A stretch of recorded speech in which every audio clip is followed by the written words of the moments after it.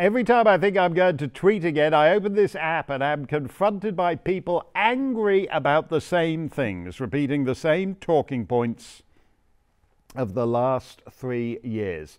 Current affairs has become so stale and genuinely just boring. Either that or I need to follow better accounts.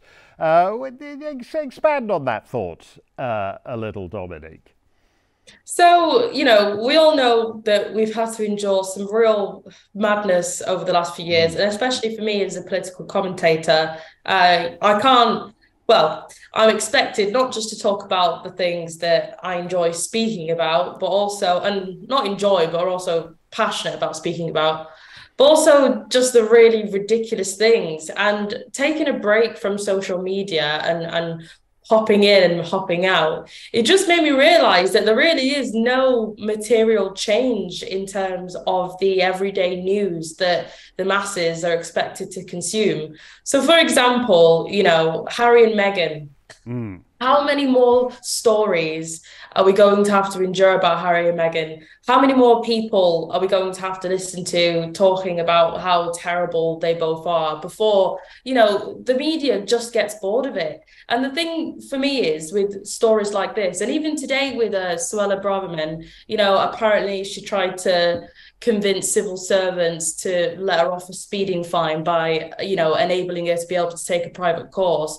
We're all spending our time angry, outraged, bickering over the most ridiculous things, in my personal opinion, that actually don't affect our material world. But also, it keeps us distracted. And that's why certain political issues, like, for example, freedom of speech being corroded, and the BBC really acting upon that with their BBC Verify thing, Mm. which I think is really quite sinister. Mm. But also bigger issues like the issue of people's concern with immigration. Now, we all acknowledge that, illegal immigration, uncontrolled immigration is a problem. Yeah, people are still sucked into the two camps of, I'm going to defend Suella Braverman until the death, and I'm going to whine about how I'm living in a quasi-fascist state because people believe in borders. And looking at it from an outside perspective now, I just feel a lot of it is really quite futile. And I used to participate in a lot of it, actually.